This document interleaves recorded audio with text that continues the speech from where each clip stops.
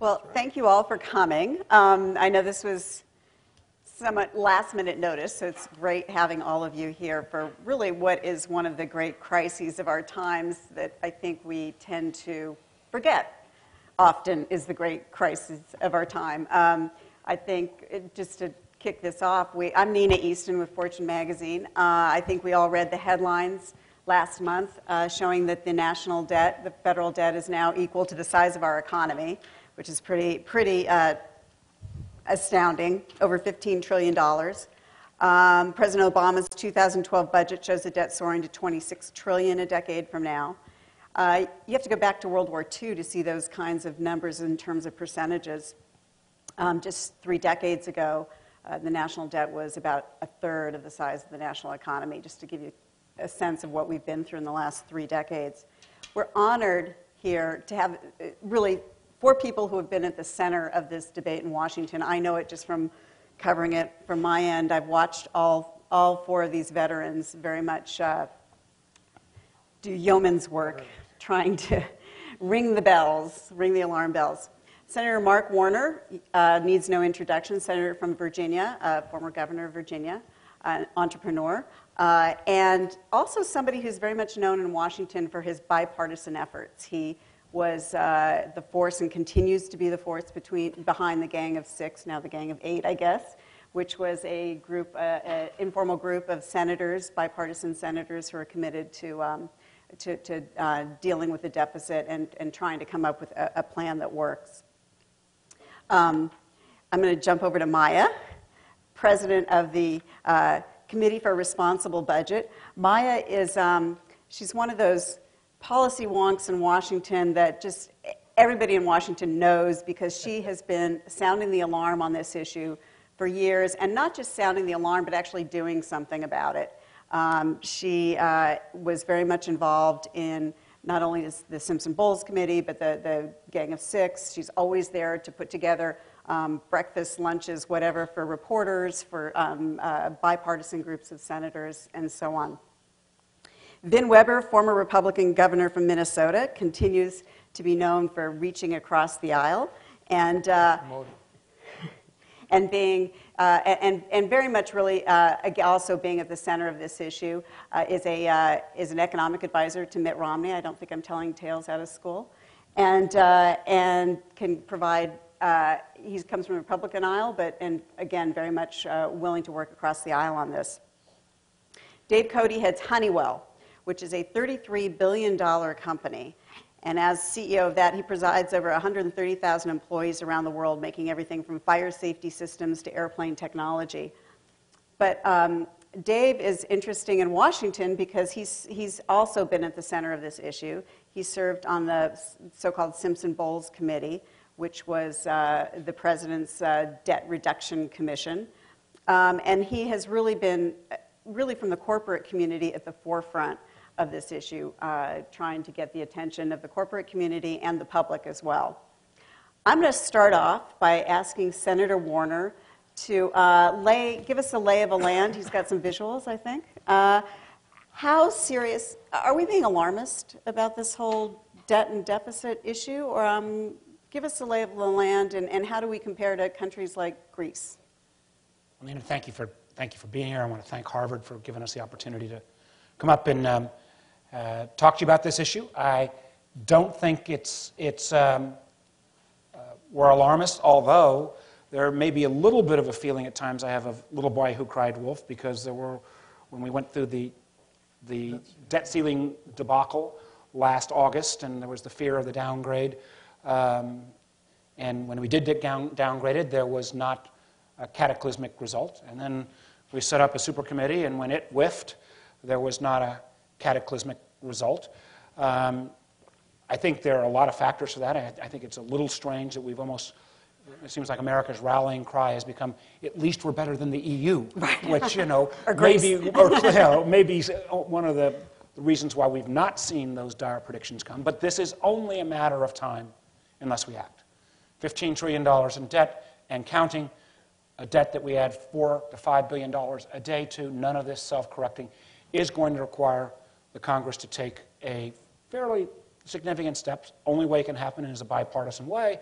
And that's what a lot of our efforts have been about. I'm not sure there Let is me a, just, yeah, they're is there a getting us place- ready, so let me, Can I ask you before we jump into this, can you flash forward a little bit in terms of what kinds of efforts you're looking at Sure. jumping into in the next couple months? Well, here's what our plan was, is that this is an issue that is about our economy.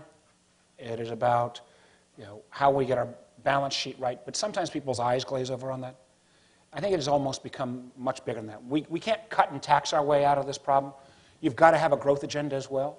But part of what we're talking about here in terms of reform of our tax code or trying to make sure our entitlement programs are going to be there 30, 40, 50, 70 years from now, I think lend themselves a great deal to that growth agenda.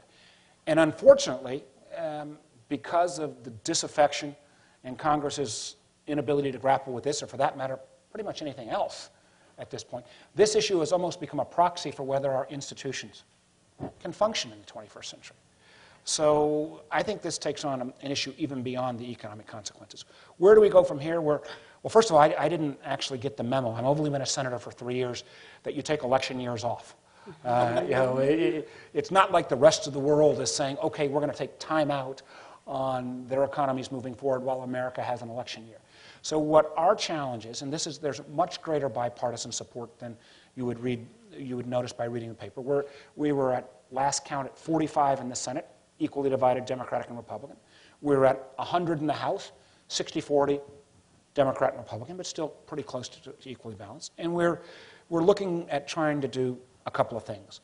One is there may, and this is the optimism part, be an opportunity, particularly after the Republican nominating process is complete, where both presidential candidates think that it is in their best interest not to have the first action for the next president to be to raise the debt ceiling $3 trillion, which will create an enormous challenge for whomever the next president is. And the idea of putting at least a framework in place this spring makes an enormous amount of sense. So that's why we have gone ahead and taken the Simpson-Bowles approach, put it in the legislative language. You've got a bill that can be scored and meet all the criteria.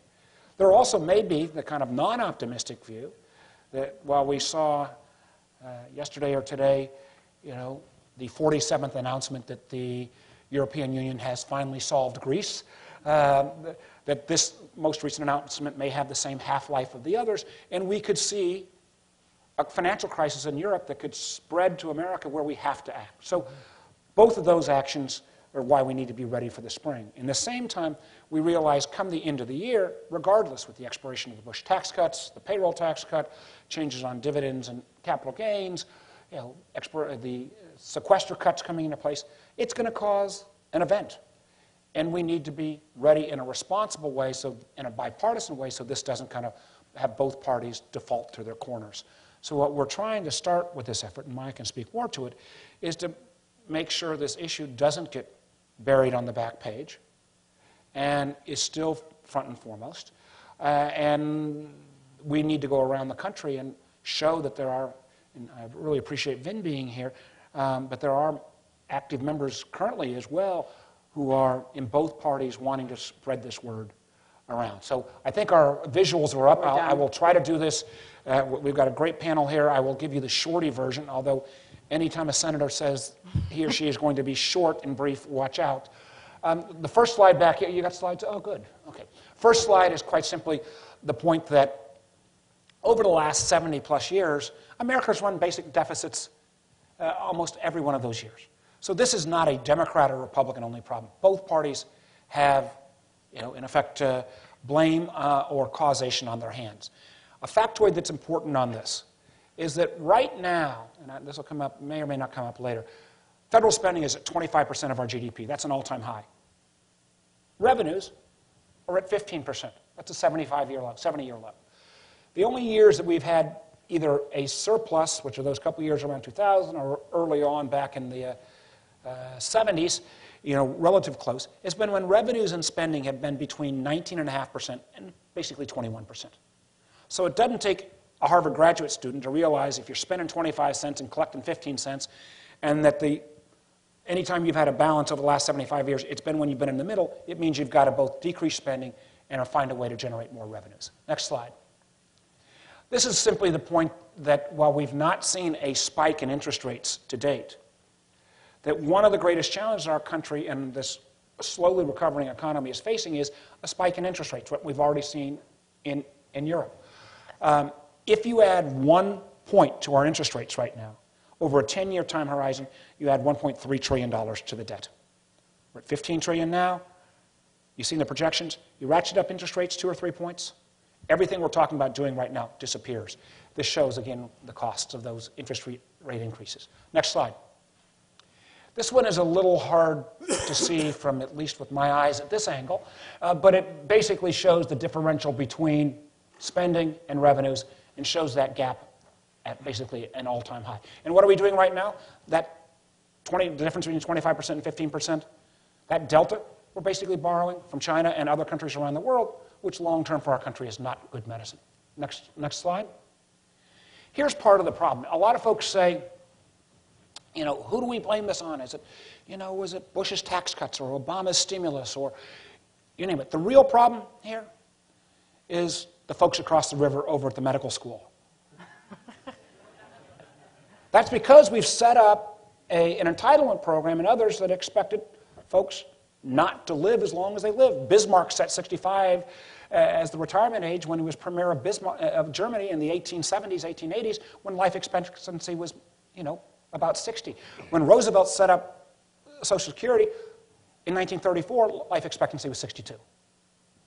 Now, as you see, it's approaching 80, and the amount of time we live longer, thank goodness, and I hope to be a participant in this, means that we've got that the basic underlying goals of those entitlement programs, while appropriate and appropriate for any society like ours, they are not sustainable with that changing demographic. Next slide.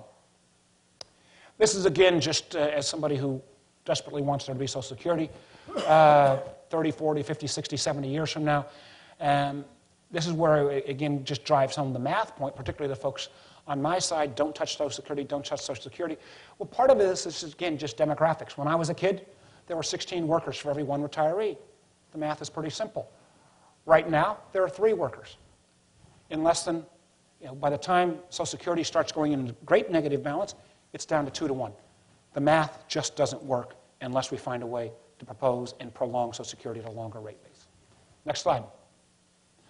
This one actually might be for a specific class because it can actually, this one we could spend a lot of time on. But the 2 takeaway points are, one, people keep thinking, how do you raise more revenues through tax reform? Well, right now in America, we raise about $1 trillion a year on income tax, through the income tax.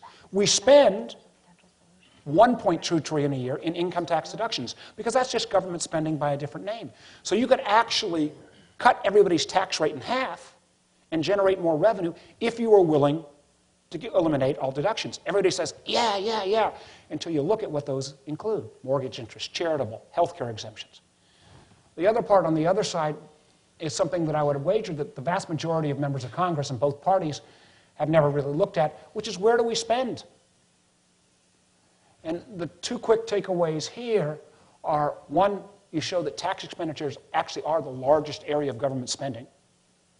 And 2, that the area, and this may be more kind of mine on the Democratic side, but the area of non-defense, domestic discretionary spending, which is all that we spend at the federal level on education, research, infrastructure, energy, law enforcement, early childhood, all the kind of things you normally think about government-wise, that piece of the pie is only 16 cents on every dollar.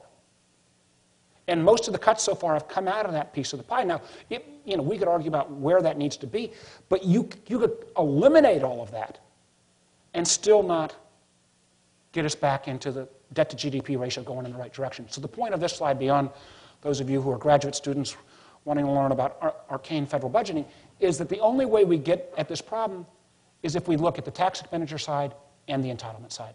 So that means the Democrats and Republicans got to get out of their foxholes. I think that's the last slide. Is there any more? That's it? Okay.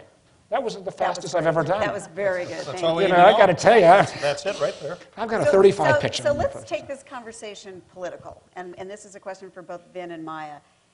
I'm struck that sort of like late in 2010, there seemed to be tremendous public support for doing something about the debt. And we had the President's Debt Commission, Simpson-Bowles, which fell short of just, 3 votes of getting the supermajority it needed to actually endorse it. Big, bold plan, was attacked by the left and the right, which is kind of what you want, right? So we had that. The President sort of studiously avoided embracing it. So it didn't go anywhere. And then we flash forward, we have these debt ceiling battles, and then we have this super committee, big brouhaha over the super committee this fall, which spectacularly failed. What is going on? Well, I think both, and you have to get to the political motivations of both parties. And I want to say, I think both parties are making a political miscalculation. But the political calculus for the Democrats has been sort of, we'll accuse the Republicans of cutting Medicare and Social Security, and so we don't want to deal with it because we'll let that hang out there. And the political calculus for the Republicans, at least for much of last year, was to the extent that we can prove that the government is paralyzed in dealing with debt and deficits and things like that, debt ceiling increase, we'll make the president look bad. That's the political calculus. If that sounds cynical, I'm sorry, it's Washington. But I think that both parties have made, this is one of the interesting things about this subject to me. I don't know what Senator Warner or Maya think about it. I think both parties, as they very rarely do, have made the wrong political calculation about this. Just politics. Senator Warner laid out all the economic consequences. Just the politics of it. The Democrats are going into this election now with the debt being a bigger issue than it has probably ever been politically in our lifetimes. Maybe when Ross Perot ran in 1992, but other than that, it's never been the cutting issue that's been for. Republicans are going into the election having to defend tax cuts for the rich and prospective cuts for Medicare. If they had reformed Medicare and the tax code, both of those issues would be off the table. So one of the reasons, that's either a good news story or a bad news story, but to me it's a good news story because I prefer to be optimistic. There's a good political calculus to tell the members of Congress and the administration, if they want to listen, as to why they should do this. You're not asking people to jump off the cliff and commit suicide. You're asking them to do the right thing for the country and something that is in their own political interest too. But can I push back on that a bit, Vin? Because just 2 things jump out. You're a journalist, I expect you to push back. So raising the retirement age, deeply unpopular, pretty astonishing. Or cutting, or the Paul Ryan plan to reform, even a version of the Paul Ryan plan would be to reform Medicare, deeply unpopular. Can I make, excuse me for monopolizing. That's a really important point. But we have a case study on this. In 1983, we raised the retirement age. And we cut benefits by slipping the COLA for Social Security recipients. And the next election was an incumbents election. President Reagan who signed it into law after all, won 49 states. And the Democrats actually held their losses in a Reagan landslide to a very minimal number. It was, nobody really paid a price for raising the retirement age, slipping the COLA, and by the way, increasing the payroll tax too. My point about this is, you don't get beat on these issues for what you actually do. You get beat for what people think you might do. And for all of these folks that are running for re-election, they are better off acting and explaining to the country what it is they've actually done than letting their opponents go out there with 30-second ads and caricature in very negative terms what they might do. Maya, and I should, by the way, mention that Maya is an alum. You got your master's in public policy here? I did. I was just sitting here and thinking how nice it is to be back in the IOP and that it was 15 years ago, and I spent the whole 2 years here thinking about how to fix the fiscal environment, and I am still thinking about the exact same thing, so I'm actually feeling really not accomplished right now. I would mirror what Vin said in terms of it is a very strange moment where it seems to me that both political parties are telling themselves a narrative about why waiting till after the election is in their best interest, and that both of them are completely wrong. And I think the miscalculation is that generally, if you're a party and you have a different worldview, and as a political independent, I sort of have no judgment on if there's a better or worse worldview. You can hope that you can push your agenda. But this isn't about what anybody wants to do. This is the hard work of cleaning up the mess of years of over-borrowing. And really what both parties should want is the political cover as much bipartisanship as possible when they get this done. And if Republicans think that they're going to take the Senate and take the White House and come into office and fix all of this on their own terms. Right. The worst thing that they could do is be stuck trying to fix Medicare and Social Security without Democrats like Senator Warner or Senator Dick Durbin coming to the table and helping them do that and coming up with a plan that can work in a bipartisan way and give them cover. And the worst thing that Democrats can do is hope that they maintain the White House and whatever majorities that they do, and then come out and realize that, guess what? You can't get there just by taxing millionaires. This isn't going to be kind of the easy way out that either party would sort of portray it as. It's going to be really hard. And when you're talking about a $4 to $6 trillion plan of savings, what you need is political cover. And the best thing that could happen is that we get this done early, in advance of the election. The next president then actually has an opportunity to pursue an agenda. And I would just, if I could, just take a minute to talk about why not only do I think it's the right political thing, but from a policy perspective, there are so many important keys here. From a macroeconomic perspective, the notion that the federal government can borrow right now more than $1 trillion a year out of the economy and allow that to have enough money for private sector investment growth is just wrong.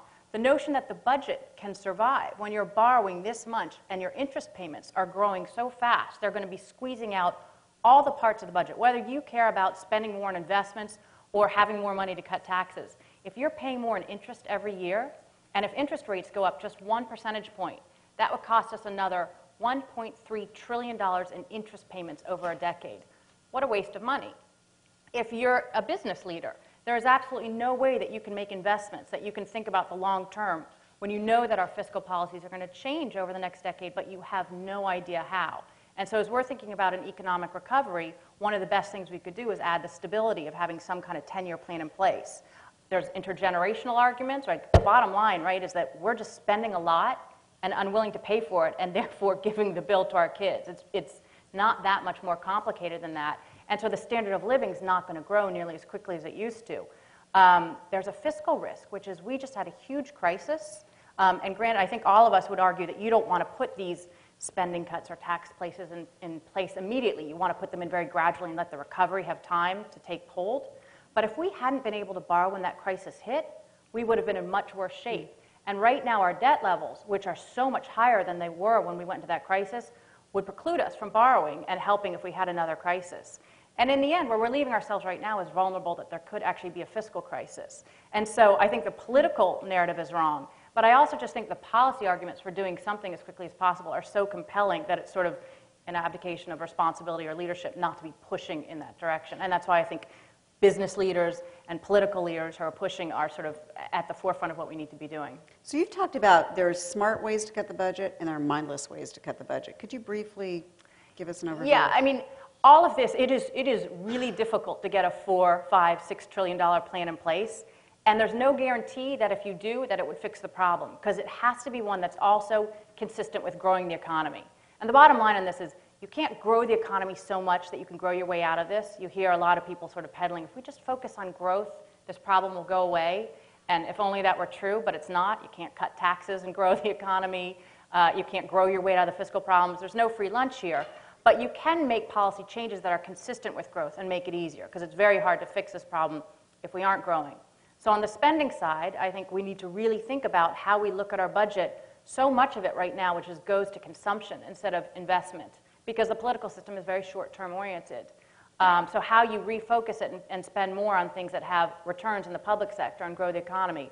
And likewise, on the revenue side, I would make the case that you can't possibly do this without raising real revenues. But you can do that in a way that actually helps the economy, and the kind of tax plan that Bowles, Simpson, and others, the Gang of Six, have talked about, which broadens the base and brings down rates and raises revenues, can actually help the economy, whereas just hiking up rates on things that you actually want more of, like saving and investment, could harm the economy. So you can do it in a dumb way and it's not going to work, or you can do it in a smart way that's going to help grow the economy. I want to get back to you on that about infrastructure spending, but let me go to Dave. I'm really interested from an on-the-ground business perspective, in addition to your work on Simpson-Bowles. What would we hear this term, there could be a fiscal crisis.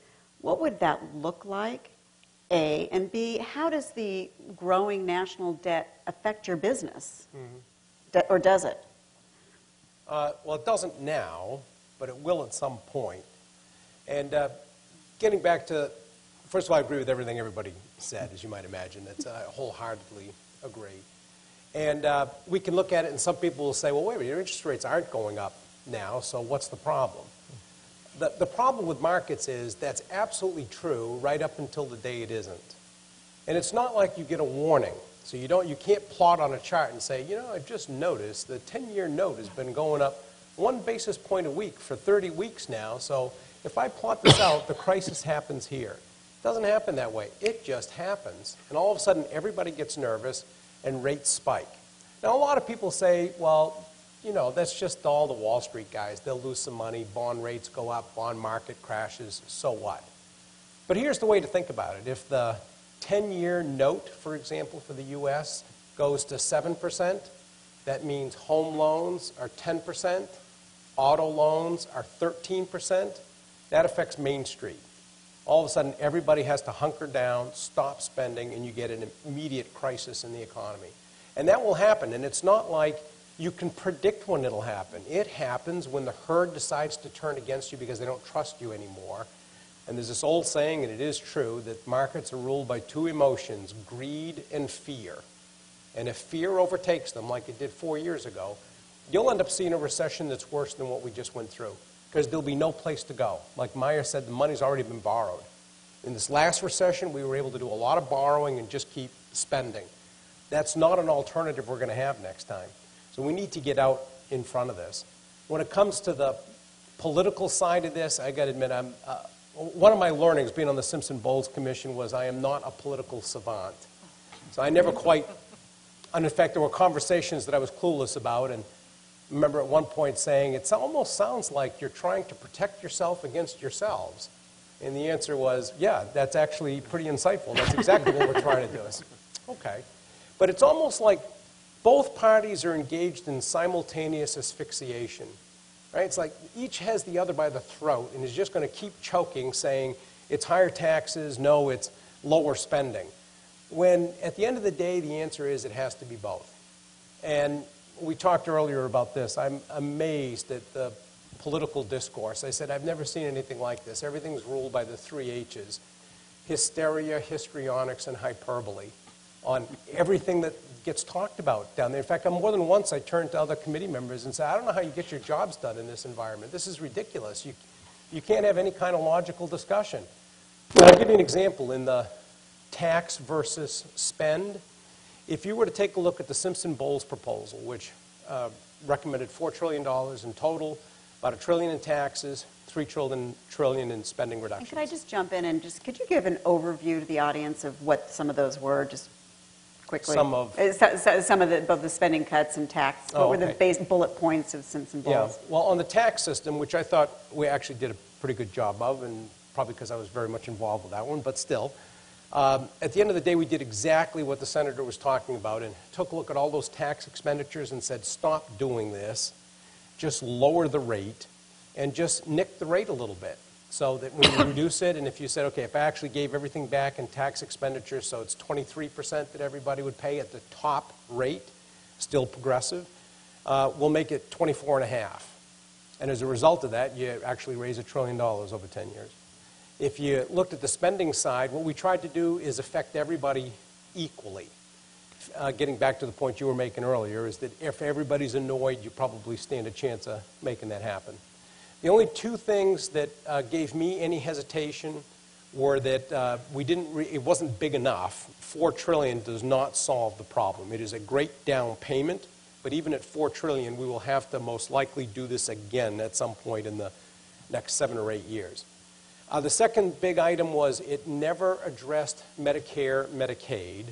And the other chart that I would add in there is if you take a look at the cause of the first $10 trillion in debt, it's going to be a little different than the next $10 trillion in debt. Because this next $10 trillion tranche that's going to get added is largely because my generation, the baby boomers, are retiring. And we're retiring in such numbers that we are going to crush the Medicare, Medicaid system.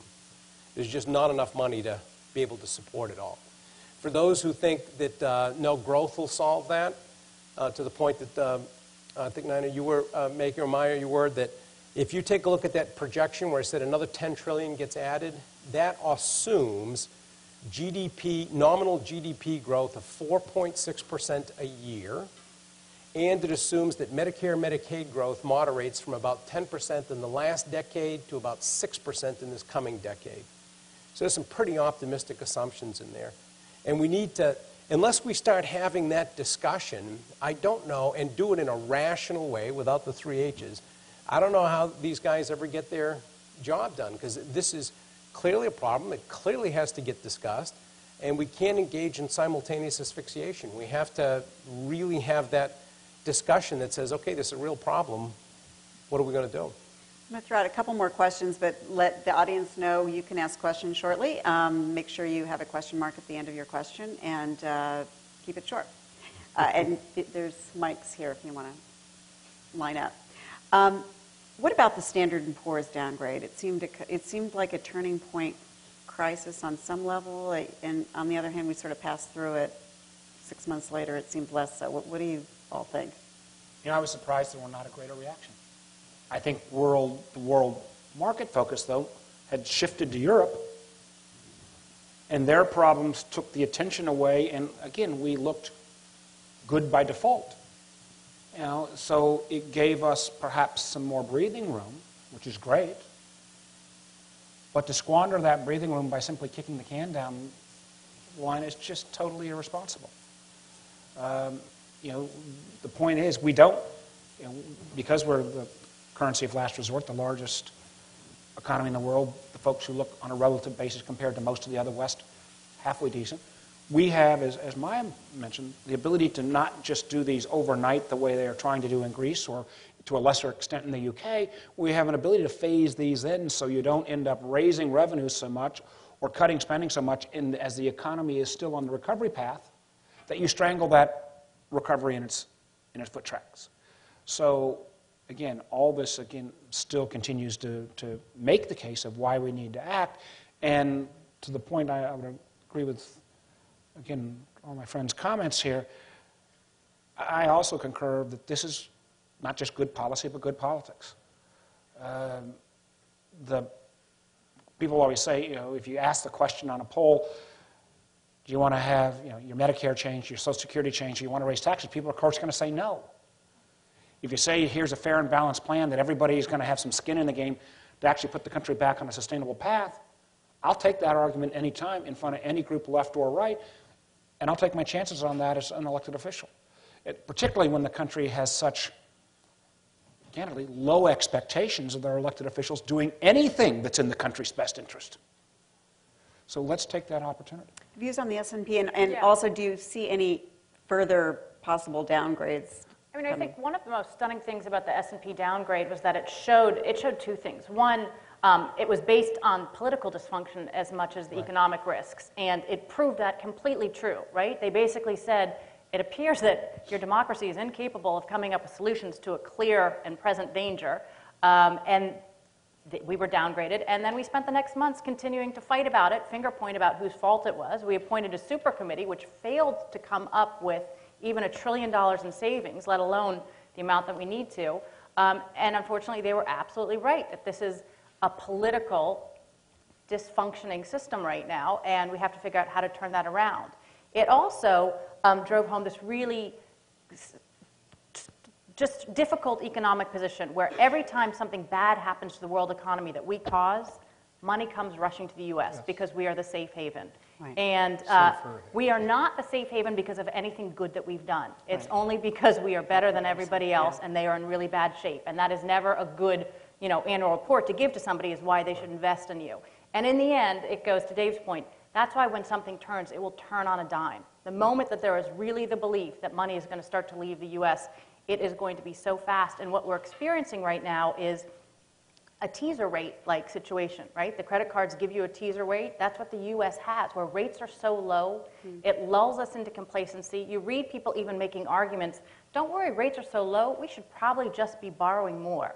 Well, we know that that's not going to last. And sort of the irony of that downgrade was that we caused this problem that made rates come even lower, and it made our debt dependency even worse. So unfortunately, I think they were right to downgrade us at the time, and I actually think that we are in great jeopardy of another downgrade because there was a lot of talk about removing the sequester at the end of the year, we have a very bad policy, which is going to be across-the-board spending cuts, completely the wrong way to change the budget.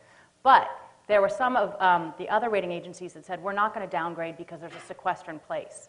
But if there becomes a political movement to get rid of that sequester, it's just once again going to show that the U.S. doesn't have the appetite to make the hard choices.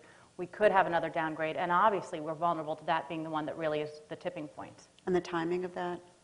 Of when another downgrade would happen? Yeah, It could happen before the election. There's certainly a real risk of that. You've been seeing signals that were not free and clear. If the rating agencies don't downgrade, they're going to have to just fly in the face of what they've already said. Yeah. Their own credibility is on the line, and that's why I think Maya's completely right about it.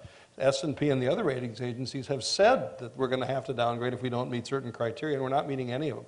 I'm frankly a little surprised we didn't have a bigger downgrade already by now. Wow.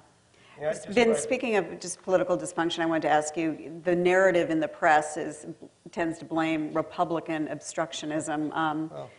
What would you say? Well, both parties have some blame to take. I think the House Republicans bear some blame because of obstructionism over the issue of revenues. There's no question about that. But I have to say, I think the president's refusal or neglect to embrace the Bowles-Simpson Deficit Reduction Commission was the one opportunity, the best opportunity we had to break all of that. It's not going to be easy, but Bowles-Simpson laid out the right framework to get past the Republican objection to raising revenues, which is a growth-oriented tax reform that actually generates higher revenues. And I understand, I think, why the administration didn't embrace it, but that was the opportunity to break through this. That doesn't excuse Republicans, but it was the biggest opportunity, in my view, that we had to have had a different trajectory over the course of the whole last year. Dave? Yeah, regarding I guess a couple things. Regarding the market reaction first, the way I would describe it is we were the best looking one in the ugly contest. We shouldn't confuse that with being pretty. Right, those are two different things. When it comes to the getting back to the 3 H's, if you were to take a look at the Simpson-Bowles proposal and why I think there's room for a normal discourse here in supporting all the points that were made, if you took a look at the tax increase, the trillion that everybody wants to focus on and talk about what a big deal that is, if you take a look at that over the 10-year period, there's actually about $50 trillion in taxes collected. So that additional trillion is really about 3% more in total that's what the number actually rounded to. So a total of 3% more than that. If you take a look at the spending cuts that everybody, you pick your favorite word, you guys have heard them all on the drastic, draconian, dastardly, everybody has their favorite word on how you're destroying whatever group somebody wants to point to. If you take a look at that 10-year period, there was an average annual growth rate in spending of 5%. If you take out that $3 trillion, the average annual growth rate in spending goes to 4%. So it's the difference between a 3% increase in the overall taxes collected and a reduction in the spending growth rate from 5% to 4%. Yet I've never seen the kind of words that are put around what I think are, if this was a business situation, you'd say, wow, I had no idea it'd be this easy. Boom, boom, you'd be done. But I can't believe the dialogue that goes around this stuff instead of actually being able to have a rational discussion with the American public that I think, I would agree. I think that when you say, do you want higher taxes? No. Do you want lower benefits? No. But if you said, are you in favor of a system that is going to destroy your kids and your grandkids because you will have spent all their money and forever ruin their lives? No, probably not. I probably wouldn't want to do that. It depends on how you ask these questions, and we haven't had that discussion. And one of the things that concerns me is we're in an election year, and we're not talking about this. We're not talking about the baby boomer generation retiring. And if we try to do this next year, you can just see it'll be like when President Bush tried to get Social Security reform. Everyone will say, well, wait a minute, we didn't talk about this in the election. What are you doing bringing this up now? You should have talked about this if you wanted to do it. We need to be having that discussion out there now. Dave, let's talk about China briefly, and then I want to get to a question. Obviously, people know that China is the major foreign holder of our debt. Could China... Actually, America is still the biggest holder of our own debt, sure. So I said foreign country. Could it's two questions, I guess, or could or would China provoke a debt crisis or cause a debt crisis in this country? I don't think so. I mean, my view is China is going to, they're the world's second biggest economy today. If they keep growing at 7%, we grow at 3%. In 30 years, they will be the biggest economy, and they still won't have our standard of living. So they can grow at the 7% rate for a long time, and they know that. Precipitating a crisis with the world's biggest economy, it doesn't make sense. It doesn't mean that somebody hasn't had that conversation or they haven't thought about it. But at the end of the day, everything I've seen says they're smarter than that. And that's not, now, they're not looking to lose money in this either, and they're not looking to keep putting money into a place where they may not get it back, so they're not interested in that either. But I don't see them trying to precipitate a crisis over debt. It's not in their interest, it's not in the world's interest. Chinese are desperately concerned about the slowing of the growth rate that Dave talked about. I mean, they used to grow at about 10% a year. The new 5-year plan is going to be down to 7%. They're fearful it's going to go lower than that, and if you look at what's happened in the country over the last 9 months to a year, there's been a serious problem in terms of social crackdown within the country that most observers attribute to their concerns about unrest because of the slowing economic growth rate in their own country. So I agree with Dave. They're not going to do anything that risks any growth at all in their own economy, and that's what they would do if they tried to take it out on us. Now, if they stop lending, that's also not good. It doesn't. Right. It's not them going out of their way to sell all the debt they have, but they could make things pretty difficult just by not buying anymore, saying, look, I've got enough. I mean, there's talk that they're putting more into natural resources and you know, their investments. They're shifting investment plans, if you will, a bit. I don't know if that's how accurate that is, but is that a concern? They also still need the American consumer to buy the goods that they're making. Right. That drives their 7% growth. Right. So. Yeah. They've got a problem, and they are trying to capture natural resources, both develop them internally and over in Africa and every place like that. But they also have, and this is also reflected in their new 5-year plan, they've got increasing demands from the newly emergent middle class in their own country. You know, kind of the way I look at it, the old Chinese model, old Chinese like 10, 15 years ago, was okay, we are going to develop our manufacturing base and pull people out of abject poverty into what we might in this country call working class status, and they're going to be forever grateful. They're not forever grateful. As soon as they get to working class status, they want better education, they want better housing, they want a cleaner environment. And so the Chinese have a difficulty not only in maintaining the old plan, which, because they still got 400 or 500 million people living in poverty, but they now have to meet middle class demands, and it's causing them a lot of problems. Yep. We have a question? Identify yourself too, I think I forgot to mention that. Good evening. My name is Luciana Milano. I'm a sophomore at the college. Thank you guys so much for being here tonight. I constantly find myself thinking about these issues, and I completely agree that a lot of people are very focused on, or at least the presidential election is not focused on this issue necessarily. There are issues that I don't think are as relevant, maybe like the current healthcare mandate that's on everybody's mind. But I think that we do need to have a rational discussion about these issues, like you said, with the American public. But how do we do that? How do we get students like myself to talk and care about these issues? And what can we do to actually change if we're not in positions like you are? What can we do to change our financial system? Well, you've taken a step by showing up tonight, right? Honestly, that is part of what we're doing. Yeah, this crowd would have been 3 times the size if this had been last year at this time, because it was more on the front of people's minds.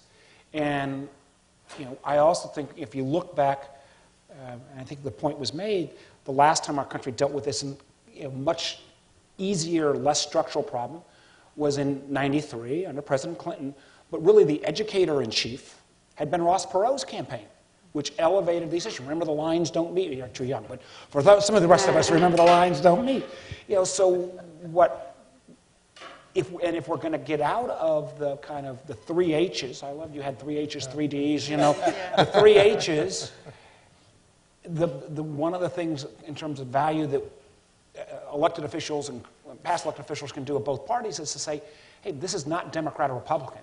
This is country before party, and if we can help kind of build that case this year so that people don't just, after the election, or God forbid before, if there's a crisis, go into their foxholes, we can make that happen. Now you're going to have to sit through the longer PowerPoint presentation to get all the facts. But I think your being here is one of the things. And we've got to do a better job of, we're taking this show on the road. You're the first stop on the road show. And it is interesting that it's the debt ceiling debate, which was just so politically charged, and it was hard to listen to. I'm sure you guys felt like that. And yet, it's those kinds of crisis moments that get this issue on the front page. I agree. You would have had 3 times the crowd. But just think one nine good months point ago. is that if our country defaults to the position that the only time we act is when we're on the precipice of a crisis, think about how many lives are you destroying by the financial risk, the challenges, the stock market losses, the uncertainty. I mean, that's a crazy way to run the greatest country in the world. So let's do it on a rational basis. I think your involvement is hugely important, and that's what this organization is doing. Mine's going around the country, not to talk to the members of Congress necessarily in Minneapolis where you're going or Texas, but to talk to the people. And there is a responsibility there, which you're meeting tonight, which for the public to get involved and not yield to cynicism about all this. I came into Congress many years ago with Barney Frank from Massachusetts, and we were good friends. Barney said something once that I thought was pretty funny. He was at a public forum, and he was getting a lot of crap about Congress is bad here, Congress is bad there. I remember he said to them, he says, Congress has got a lot of problems, but the people are no bargain either. And part of the challenge here, what we're trying to meet is you got to mobilize the people. Okay, the people can't simply say, all those people in Washington are corrupt or cynical or stupid or whatever. The people have to get involved. I'm going to put each of you on this. Were you going to say something, Maya? Yeah, I'm also reminded that when I was here at the Kennedy School, I was joining the board of a group called Third Millennium, which at the time was a lot of 20-somethings, well, not a lot. It was 20-somethings who were trying to sort of create an interest group that would focus on fiscal issues and getting the younger generation involved. And when I say a lot, I think there were 17 members. And so when we finally went to testify, they said, the AARP has millions of members. You have 17, and they're like the 3 board members and your extended families. And so we were faced with the real challenge of how you get a broad group of people involved in this issue. And it's never going to be an issue where you get a million-man march. Like, it is a tedious, dry economic issue that's hard to bring down to the personal level, right? It's hard to get people to talk about deficits at their kitchen table when there's so many things that are going on in their lives. But the bottom line is it directly relates to each one of those. And sort of the economic effects of doing this right, it can be such an aspirational message of how, if we turn around the budget, how we can fix things. And the negative effects, the consequences of failing to do so are so drastic that I guess one of our goals for this roadshow to kind of go around to major cities, but is to bring a little bit of the aspirational message to the forefront, to talk about how this can work. And I think the first part of it is how Washington can actually be fixed by doing it. And so one of the important things to know about both Vin Weber when he was in Congress, but mainly Senator Warner right now, and the group of senators he's working with, and the group of House members they're working with, is that they're working together, that you have Republicans and Democrats who are sitting down at a table all the time, I mean, week after week after week, hammering out the details of how to try to fix this problem. And I feel like that's something we haven't seen in so long. And we also haven't seen business leaders getting involved in the issue. And so if we can kind of show people that there is a group of strange bedfellows who care about this and think that the solution is something along the lines of Bowles-Simpson or something similar, hopefully that gets more people engaged because there's a viable solution. Dave? Yeah, just a couple of things to add is, one, this issue will get solved. And the problem is it's going to be one of 2 ways. Right. The first one is you borrow so much that it does precipitate that debt crisis and the recession, and you end up going through what Greece is doing, and we can all see that. That's not how a great country behaves, as the senator pointed out, and we ought to be able to do this proactively, and that's the smarter way to do it. The second point that doesn't get discussed much either, but I think is important, is, both Meyer and the senator touched on it, is if you go back 20 years ago, there were only 1 billion participants in the global economy. Today, 20 years later, there's 4 billion participants in the global economy. We've added China, India, Russia and the CIS states, some Southeast Asian states. There's 4 billion people participating now, yet we still act like we did 20 years ago. And we need an American competitiveness agenda. There's 5 or 6 things that I can point to. I'm sure everybody has their favorites. But we got to resolve the debt. We got to have an energy policy. Math and science education, the statistics versus what we're doing versus what's going on in China are scary. Same thing on infrastructure.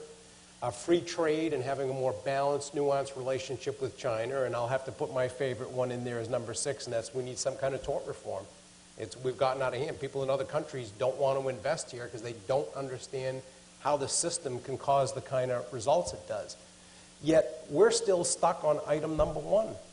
Yeah. We're having a tough time getting past one that looks obvious to the rest of the world. And there are other countries who look at us and think our time is past. That a once great country can't act any longer, that we've lost our political will. We'd rather sit on the couch and watch the Olympics on TV than actually have a participant. Except those same comments were made 20 years ago, and the emerging power at that point was Japan, and we had a debt crisis, and the country got its act together. We did something. And I think, again, this is not defeating communism. No. This is a relatively small, and everybody extrapolates from their own, to point, and I know we're going way too long on one question. Now let me just, I was governor of a state with a 2-to-1 Republican legislature. When we had structural problems. We made cuts, we changed our tax code, we generated revenues, we got things fixed. The kind of psychic value that came out of that, from people actually seeing, and I had a 2-to-1 legislature with the other party, of actually working together, getting stuff done, there is an enormous value that would have across this country beyond the economic value, just in terms of restoring faith. And one thing that's interesting about Dave's list of agenda items that just struck me as you said, and I agree with that list very much, this problem is not the hardest problem on that list. We know how to solve this problem. Yeah, you want to talk about tackling a problem we're not sure how to solve? Science and math that you mentioned. I was involved in that both as a member of Congress and since then. That's a difficult problem. We ought to be able to solve the debt problem. Can I ask and I'll make this quick because we have some questioners. Oh, we've got a group here, but this is my pet issue, so I get to ask one real quickly. One of the things that we need the business community agrees we need to be competitive is investment in infrastructure. And I'm just going to ask Maya real quickly. Can you, because this is something that does cost money as opposed to education reform, you can argue is maybe more about reform than spending money, but putting dollars out for infrastructure is a spending issue. Does that fit with you? Can that fit in your plan? Absolutely. Okay. I mean, one of the challenges we have is that we're spending so much money in places where there aren't high returns, and what we've been doing for years, if not decades, is shortchanging spending on places that are true investment areas, whether that's human capital, infrastructure, basic R&D. There's so many places that have been underfunded because we have parts of the budget, and those that are associated with healthcare costs and retirements are the primary ones that are just squeezing out the other parts of the budget. And even if you look at the minor budgetary changes we've made over the past year, what we keep doing is going after this very small part of the budget, domestic discretionary spending, which happens to be where a lot of the investments are and a lot of the safety net programs are, and they're not the problem in the budget, and in many cases they're shortchanged. But the reason we go after them is they appear to be the easiest. You just cap them. You don't talk about what we're going to do. You just put a spending cap on, and you stay away from the hot button issues of Medicare, Social Security, Medicaid, which are the ones that really have to thoughtfully be reformed. So absolutely, this isn't just... And other entitlement programs, agriculture, elsewhere. There's a whole slew Absolutely. of All the parts of the budget that are on automatic pilot, mandatory programs, don't get the same level of scrutiny or oversight, and they need them. And one of the things we need to bring into the budget process is much more detailed oversight, cost-benefit analysis, metrics of how the performance are, and actually use those metrics to inform how we budget. And then you would have much more spending on things like infrastructure and other positive investments. You also get more of an accelerator effect. If you're spending on infrastructure, you're going to get a much greater economic effect than when you do through transfer payments. Hi, my name's Danny Hattem, and I'm a first-year grad student here. And Senator Warner, your last answer was a really good segue to this, because you're talking about political courage and the political incentives about raising taxes and solving the revenue problem and so on and so forth. You're notorious for passing this huge tax increase in Virginia, and yet you left the State House with very high approval ratings, just as a number of other Virginia governors have. And my question is about a political incentive. Do you think that your unique inability to run for re-election change the way that you operated in your state and change the way that other Virginia governors, as well as other term-limited politicians around the country, approach their decisions and their ability to tackle these kinds of problems? No, because obviously it didn't stop me from running from something else. Clearly. And I actually think not only did kind of getting our balance sheet right in Virginia work, but we raised taxes. We still got named best managed state in the country. We got named best state in the country for business. We made record investments in education. Got named best state for lifetime of childhood educational opportunities. And my Republican colleagues who worked with me, again, we had a 2-to-1 Republican legislature, they all got reelected, even though the no tax crowd came after them. So this model of actually doing what we were hired to do, which is not just blame the other side, but actually get something fixed, I don't really think it was a term limit deal. It isn't exactly like the states. One of the reasons I've not been a big believer in the term limits is, whereas in the 90s I thought about it when I first started thinking about running, and maybe it makes a solution. You look at the states, and a whole bunch of states have put term limits in. California's put term limits in. Has that worked? Not working. The best term limit is an informed electorate. My name is Mike Gordon. I teach a variety of entrepreneurial subjects at Babson College and other schools. I want to thank the panel for the stress that I'm feeling right now. And, Good.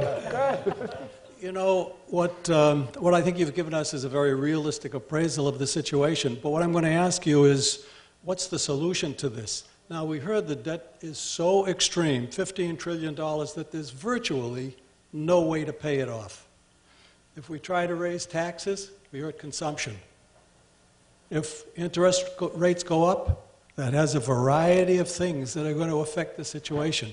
So I would like to ask you one thing. First, there's a fourth H, and that's hallucination, which we don't want to be doing. What's the one thing that each one of you would do that would solve this problem?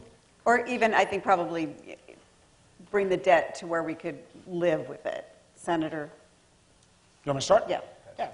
Simpson-Bowles doesn't solve the problem. But what it does, at $4 trillion, and maybe it's closer to 5 now because we've spent about another year punting, is it moves the debt to GDP ratio. It drives the curve the right direction. We don't have to solve this in 10 years. That's another thing. We use this artificial 10-year constraint, not to kind of make everybody, well, of course, this may be the one group that eyes won't glaze over on this, is that the way all of taxes or spending is scored, the referee is the Congressional Budget Office, they view everything in a 10-year window. So everything is talked about 10 years. If we get at least the line going in the right direction and create the kind of growth I think this confidence-building aspect would have, it won't get solved in 10, but over 20 to 30, because that's when the really explosion of the entitlement costs take place, you're going to get us back on a smooth landing path. And the alternative is, because you can kind of get overwhelmed with this, is that you then throw up your hands, and that, to me, is just downright un-American. That's defaulting into the notion that somehow we can't solve this.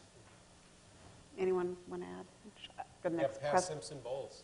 Okay. I mean, they're Pass putting it into Bowles-Simpson. legislative language. Great. Pass Simpson-Bowles, and you get a good down payment. I just want to say a couple of things that are important about Bowles-Simpson, which is what they were able to do is come up with a plan that was big enough to stabilize the debt so it wasn't growing as a share of the economy, but also was able to reflect the sort of core principles to both the right and the left. And I think those who participated in it, they spent enough time working together that Senator Coburn and Senator Durbin, who couldn't be more different, came to understand what the core values that each needed to protect. And as a result, this $4 trillion plan makes a commitment not to change entitlement programs for those who depend on them, to protect the lowest income people, and in fact, to bump up Social Security benefits at the bottom of the spectrum and protect all benefits for low-income people. Likewise, for the right, it made the agreement that though revenues would be raised, it would do so in a way that was very pro-growth, including reforming the corporate tax code. And I just think that the lesson learned is that if you do this in advance of a crisis, you can still preserve the core principles, come up with something that's big enough to actually fix the problem, and come up with a plan that's fair. And so everybody who is participating in it feels like it's fair and it's going to get the job done. And that's why I think it's had this great brand and the staying power even when the president failed to endorse it and the leadership didn't move with it. It's still there, it's still bubbling, and people really want to see a vote on Bowles-Simpson. Who are the 40, so you have 45 senators on essentially the equivalent of Bowles-Simpson. Who are the non-45? They tend to be far left, far left? Are they all over the map? I actually think if we'd had a shot, we would have got to 60. Really? Yeah, I have a high level of confidence because a number of the senators who are not in that 45 are votes that any journalist would have said, why wasn't he or why wasn't she on that list? I think we would have gotten there. I think there are challenges that our political leaders in each parties have at this point in terms of the formal leadership positions where they have to more perhaps take care of the outliers on the extremes. So that is, we got to help them too. So that means we got to keep showing this critical mass. And one of the things that we didn't have, and this has been one of the things we're doing, we're seeing press in each city, we're also meeting with the business community. One of the great disappointments to me as a former business guy was not seeing the business community step up in a major way around the debt debacle. Not standing up and saying, okay, we will actually realize, and this is where Dave Cote gets the kind of applause he should deserve, in that he said, okay, I'm going to take certain things that some of the tax breaks he's talking about getting rid of hurt Honeywell in the short term, but they realize that a healthy country's economy in the long run was the best thing he could do for his company. We got to get the business community in this fight as well. Hi, thank you all for your comments. I'm Elsa Kania, and I'm asking this question on behalf of the Forum Committee at the Institute of Politics. And considering all of the challenges that Eurozone countries have had in imposing austerity programs to reduce their debt while still maintaining growth, that Greece and Portugal have actually seen their economies shrink and their debt to GDP ratios increase, I was wondering how comparable the situation is to the U.S. at this point and what lessons we should learn in seeking to grow our economy while dealing with these challenges. Yeah, how comparable are we to Greece and Portugal? Well, I think we'll all want to respond a little bit to that. The basic components of the problem are pretty similar, but the point I'd make is, we're all talking about how horrible our problem is and how difficult it is. The good news is we don't have to inflict the level of pain on people that they are in Greece and Portugal and maybe even in Britain. They are really in a situation there where they're going to have to force people to a lower standard of living. That's really hard. We're not there yet. We don't have to do that. Yeah. Exactly. If we act now, we got to reduce the growth in entitlements. Yes, we got to increase revenues, but we do not have to yet force people into a lower standard of living if we act now. But if we don't act, we're going to be there. Yep. Hi, hello. I'm a freshman at the college. My name's Hunter Fortney. Mr. Cote mentioned that your biggest issue with the Bowles-Simpson Commission was that it didn't address Medicare and Medicaid. And if you look at these projections going forward, healthcare is one of the greatest costs adding to the deficit. I was just wondering what you guys thought of the Affordable Care Act, and if you didn't like it, what would you change about it? And it's coming for the Supreme Court shortly, so it's obviously a current issue. Who wants to start? What do you think? Well, Put them on the hot spot. No, that's a very fair question. One of the great ironies to me on this whole healthcare debate was that the individual mandate notion was actually not an Obama notion. It was the first President Bush's notion under the notion of personal responsibility, that we shouldn't allow free riders, oftentimes young people who might have plenty of money who've decided choose not to have health insurance, but then show up, God forbid, when they have an accident at the emergency room door and expect the system to absorb those costs. So I think it's a weird place that folks have fought on the Affordable Care Act. Second, I think the Affordable Care Act, and I started a healthcare foundation in Virginia, I've been a governor, I've been an employer as a business guy. I'm not an expert, but I know enough to be dangerous. I thought the Affordable Care Act was a very imperfect bill. But the one thing I voted for it, because the one thing I was sure of was that the status quo was going to bankrupt us. And I thought that this would at least shake up the system enough, and then we could come back and fix where we'd overreached or underreached. And the challenge right now is, the Affordable Care Act is not going to get repealed even if the Republicans win everything. So, let's figure out how we can fix where it's overdone or underperformed. And the last point I would make, the math won't be there because you won't get 60 senators. I mean, not to get into all the details. The other thing that I think is not being talked about very much, we're kind of giving a lot of bleak things. But I think a very good piece of news is that if you talk to many hospital systems around today, insurance companies today I was with one of the big dialysis providers, doctor groups, you're actually seeing for the first time in 20 years behavioral change. Not perfect, but behavioral change that's starting to move us away for a fee-for-service basis. With an aging population, increasing medical technology, you cannot have a fee-for-service basis in healthcare and not go bankrupt. So there are some things. It needs to be fixed. And I hope after this election, regardless of the outcome, that you're going to have more of a collaborative approach on some of the fixes. Dave, and Affordable Care Act has the impact on controlling costs of healthcare? Well, so far we haven't seen any impact from it, so I can't opine on that. And I would say I think a lot of people in the business community are waiting to see what the regulations actually say. Because there's the act itself, and then there's this very extensive process to actually go through and write, so what does the bill mean, and what does this mean you have to do? And that's the part that scares everybody right now, is they're just waiting, we're all waiting to see what all of that says, so we know what it is we need to be doing and how it affects us. So we're all kind of in this transition period now, we're just waiting. One of the interesting things we're going to see probably, I don't know if the Supreme Court's going to uphold the mandate or not. If I were to guess, I would guess they will, but I'm not a lawyer. But one of the interesting things will be if they do uphold the mandate, that doesn't mean the mandate goes away as an issue, because everybody I talk to in the business says the mandate's too weak. It's not going to do what it's intended to do. People are going to choose to opt out. And so we're going to have to debate strengthening the mandate.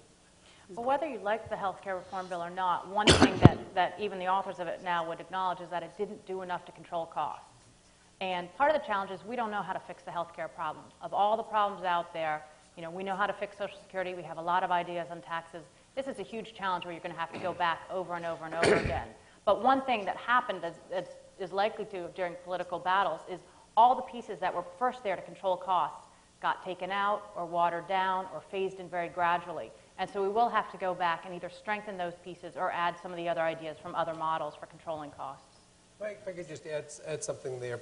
On the cost control side of it, one of the things that I was very encouraged by early on in the process was a focus on quality. This idea that, because we're very much believers in that, and we do this on the product side, and we've also been trying to do it on the medical claim side. Very difficult to do because we just don't have all the same data that others do. But it's the variability in outcomes from one hospital to another, one state to another doctor to another, is incredible. The variability is huge. And actually, the Dr. John Wenberg up in Dartmouth has done some great work on this to show changes between, for example, if you live in Santa Barbara, you're 9 times more likely per capita to have back surgery than if you live in Providence, Rhode Island. So you do all the correlations, and the biggest correlation is that per capita there are 9 times more back surgeons in Santa Barbara than there is in Providence. And we take a look at we've set up systems where you can work with a Mayo Clinic to actually figure out, is the diagnosis right, does it make sense? And we have a third of employees who actually change what their doctor recommended based on talking to the Mayo Clinic. And we need to be doing more of that sort of thing. And that started out in the early part of the discussion and just seemed to totally disappear. And I'd love to see a lot more quality focus. If you look at a lot of the healthcare systems around, there's a quiet transformation taking place that the press hasn't focused on, others haven't focused on, that in the last 6 or 9 months, last year or so, you're starting to see some behavioral changes in terms of how these folks are thinking about the payment system. Because around a lot of this is how you compensate folks. Yeah. And healthcare inflation is actually moderating. Right. Thank you. Hey, not all the news is bad.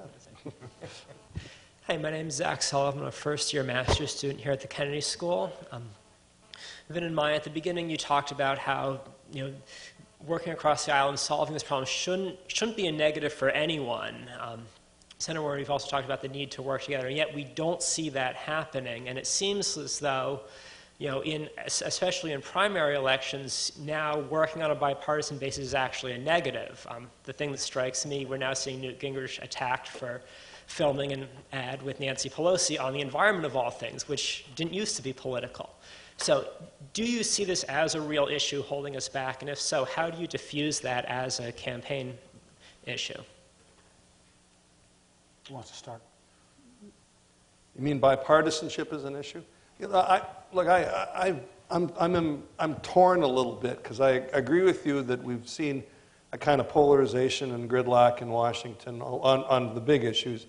It's different than, you can romanticize the past easily, but it has been worse the last several years, and particularly on this specific issue. On the other hand, for the political system to actually work, you can't hold out for a day when the two parties have no disagreements. I mean, you gotta have a situation where the two parties can argue for their basic values, represent their constituencies, and yet find some way of coming together to solve the big problems. It's not an easy task, and I think you got to think about both sides of that equation. And there is actually more of this going on than gets reported. Yeah. The fact that we're at 45 in the Senate, the fact that we're at 100 in the House, doesn't get a lot of attention. But I think you get a vote on Simpson-Bowles or Simpson-Bowles 2.0, we're going to get 60 votes in the Senate. I think it'll pass in the House. When you're put up to something that says, hey, you can either fix something or not, I think most folks will do the right thing. And the other point, the one thing that does frighten me, some of this we see in the primaries, and it's not just the Republican primary, the Democrats are the same way, but particularly some of the new members of the House who say, I'd never compromise with those whatevers. I kind of wonder what Constitution they took an oath to, because, I think one of the genius of the founders was they set up a slightly dysfunctional government to start with. Independent House, independent Senate, both had to work with the president. If you win an election, you got all the juice. There are parliamentary systems that work fine around the country. I think our brilliance has been you got to force that common ground. And I think this, I'll come back to my first point, like it or not, and it follows up with Dave's question as well about his list. My list might be slightly different, but a lot of them would be the same. But this one is so kind of the overhang. Until we get this one fixed, I'm not sure we're going to get to energy or education or the other things in a meaningful, major way. Right. So this has become the proxy for whether our institutions work. One final question. Hi, I'm Phil. I'm visiting at the Harvard Business School.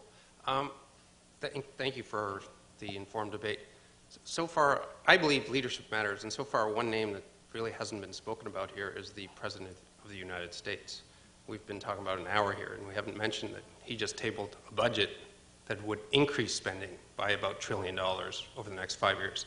So could you put that into context in terms of leadership on this issue when, fairly or not, the buck does stop with the President in terms of leading?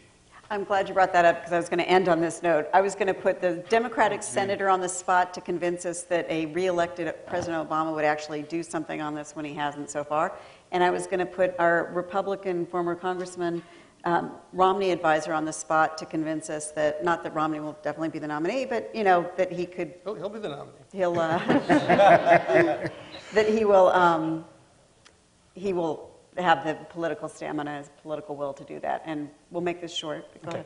Quick factors. One, when the Gang of Six plan came out, and when we had our, not our full 15 minutes, but at least a half day where it looked like there might be a solution set, the President came out and endorsed our plan. Now, should he have done Simpson-Bowles earlier? That's a very valid, debatable point. But he did come out. I think he desperately wanted to reach a deal with Speaker Boehner. I believe he will be there. I hope whether it's before or after the election in a major way, because this problem is going to get solved. It's either going to get solved on our timeline or the market's timeline, and I'd rather do it in a rational way. Governor Romney, I do think Governor Romney is going to be the nominee, by the way. It's taken a little longer than we'd hoped, but we've had an interesting cast of characters to keep you all amused.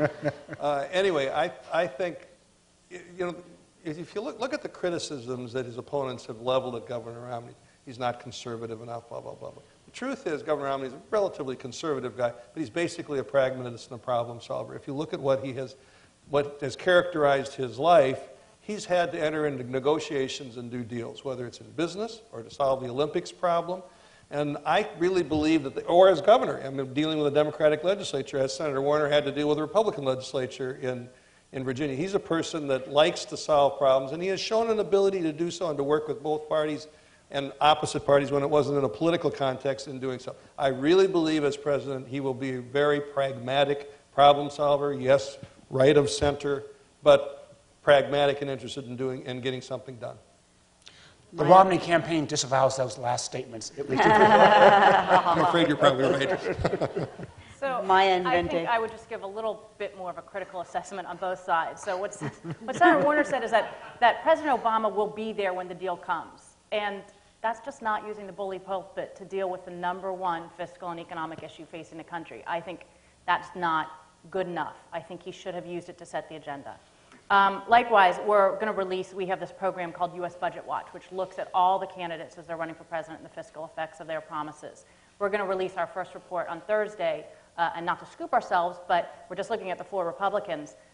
None of them do a very good job yet. So none of their promises are going to set us on the path to fiscal sustainability, to put it generously, so far. So what we're lacking is leadership across the board. What we're seeing is a lot of leadership coming from within the House and within the Senate. And Senator Warner and Senator Chambliss and the Gang of 6 and the Group of 45 and the 100 in the House, they have been courageous. And that's what leadership is going to take on all of this. But it's also going to take something from all of us, right? And I realize that I might be the only person who goes to the voting booth and seriously is like, now, who's going to raise my taxes the most? And who's going to cut my spending the most? But it is going to boil down to us demanding from the candidates that they talk about a detailed plan for how they would stabilize the debt in order for that kind of leadership to emerge. And clearly, it is lacking on both sides right now.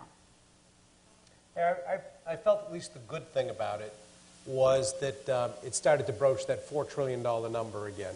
And the more that number gets discussed, and everybody can argue about what the composition ought to be, but that's what they should be arguing about. As long as people are precipitating that argument politically, I'm all in favor of it. So they can argue it's too much from taxes or not enough in spending or it doesn't address this, doesn't address that. That's fine, because there is no perfect plan. But they got to be having that discussion. So I'm all in favor of anything that precipitates that discussion. So you all are taking this, you're going around, taking this on the road, talking to people. Just give us a preview. You're out there, the 4 of you together? We're going to hit the road, and it's actually going to be different groups of bipartisan leaders. So regularly, there can be different senators, members of the Senate and the House together, go to major cities, engage with business leaders, engage with the media, and talk about the issue. And I think other than the fact that we need to do this, that Bowles-Simpson or something like that kind of lays out the kind of solution that's involved, what we really want to show is that there is all this bipartisan support in doing something, and how great that is when you hear members from different parties talking about things in a synchronized way instead of trying to clobber each other. It's a much needed That's news in refreshing. itself. Yeah, there you go. It really is, so. Well, I can't think of 4 more articulate folks on this subject, and thank you for your insights and wish you luck.